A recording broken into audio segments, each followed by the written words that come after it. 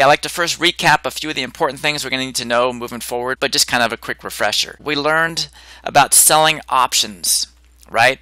We sell a call if we believe the stock is going down, and we sell a put if we believe the stock is going up. And in exchange for selling options, we get this much higher POP, our chance of making money on the trade. On average, when we sell options, we're going to have about a 65% chance of making money. But the big downside with selling options, as we've learned, is this max potential loss.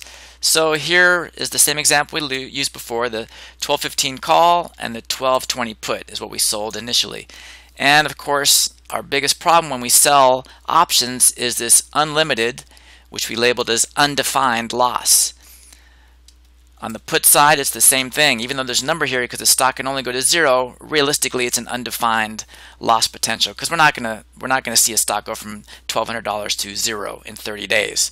So undefined loss potential. But in exchange for this undefined loss, we have this high POP, which on average is about 65%. Not always 65, we're just talking about an average. So we sell options because we have a high POP, but we also have this undefined loss potential, which as beginning traders, we are not ready to take.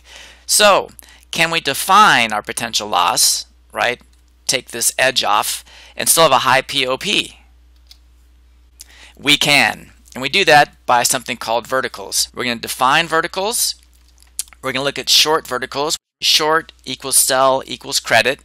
And in this case, short verticals, we're going to look at undefined risk versus defined risk and the POP involved. And long equals buy equals debit. So we're going to look at those verticals as well.